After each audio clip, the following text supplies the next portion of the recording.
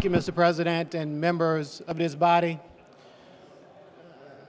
For a moment there, I was not going to come to the well of the Senate today, but after thinking about the experiences that I had last night, I felt an obligation to rise and share my experience, not just with members of this body, but with anyone out there who's listening to the words that I speak.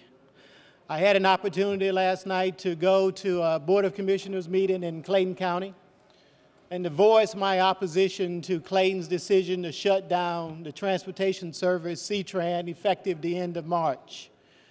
Now, I was joined at this meeting by members from the community. I was joined by business leaders. I was joined by academics as well.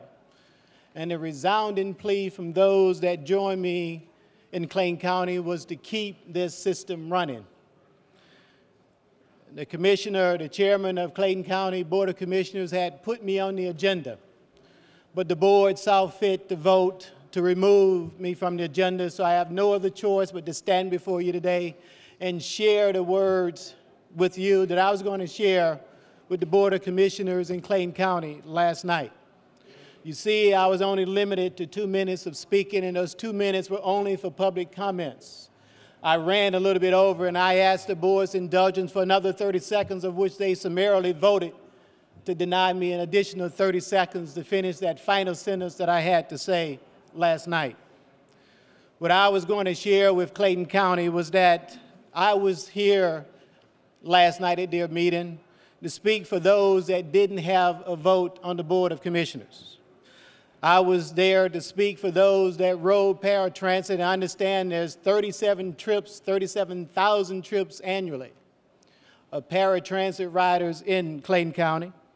There's over 2.5 million riders, and that's trips, not individuals, that take C-TRan every single year. I was going to tell the commissioners that I was there to speak for the bus drivers, the mechanics, the dispatchers, and a whole host of others whose jobs were in jeopardy by the loss of this system.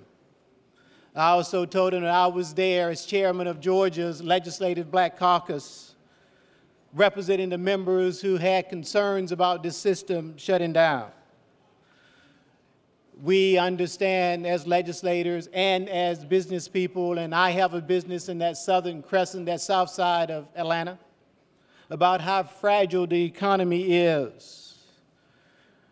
I also understand the impact of dismantling this system, in my opinion, would have on the overall economic development, not just in Clayton County, but the entire southern crescent. This decision to shut down the system is being made at a time when we are just beginning to emerge from this great recession.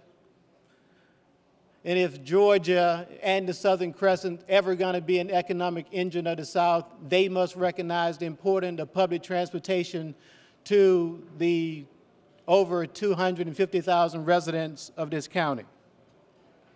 Just this past week, our governor unveiled the transportation plan for the entire region that, in my opinion, would go a long ways in saving the transportation service in Clayton County. And I understand in the governor's plan that it puts out a referendum in 2 years. And I was there last night to ask the Board of Commissioners to keep this system running until the governor's bill could get passed and signed and this referendum be put on the ballot. In my opinion, shutting down C-TRan would have a devastating impact on the south side of Atlanta. And I felt it was my public duty to stand up and share those words with the commissioners last night. I have to thank those that came with me last night, that followed me, and I also have to thank the members of the press who saw fit to report on what's happening down in Clayton County. I also have to thank Chairman Bell, who was gracious enough to attend the public hearing that we had in this building last week, where we heard an opportunity to hear from not just the riders of this system. We heard an opportunity to hear from the business community, from the chambers of commerce, who said that closing down this system and dismantling this system would have a devastating effect on the economy of this county. We heard from small business owners and even the owner of ITT who made the public comment that if this system goes down, then we're going to have to find alternative transportation for over 35% of our students. Ms. Ingram went on to mention that if this system goes away, that ITT Technical may consider relocating outside of Clayton County. I was there at the Board of Commissioners meeting to tell the commissioners about the elderly, the disabled, and even those that are on dialysis that ride these paratransit buses that had no other alternative ways to get to their physicians and even to their dialysis clinics. This public hearing that we had this past week in this chamber gave me an opportunity and members of not just the Legislative Black Caucus, but also members of the Democratic Caucus to talk about our ideas on transportation and moving this entire region forward. Georgia cannot afford to miss out on any more stimulus money related to transportation, nor can we afford to fall further and further behind our neighboring states. And you see there are opportunities, there are options to saving this system. It was mentioned by one of the commissioners last night that they're at a 7% cap that they can levy out at the airport. They may very well be, but I know this legislative body can even raise that cap, of which would raise an additional $2.5 million for Clayton County.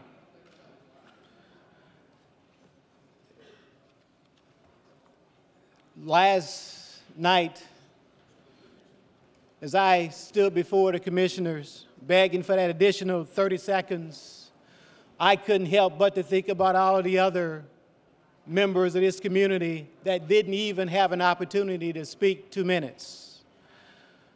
But because they wouldn't give me that 30 seconds, I felt it was important that I share these words with you this morning. But I would like to implore, I would like to plead with the commissioners in Clayton County to reconsider their actions and to rescind their vote on shutting down this system. If the Southern Crescent ever is going to be the jewel of the South that I know it can be, public transportation has to be a part of the solution. Thank you, and God bless you.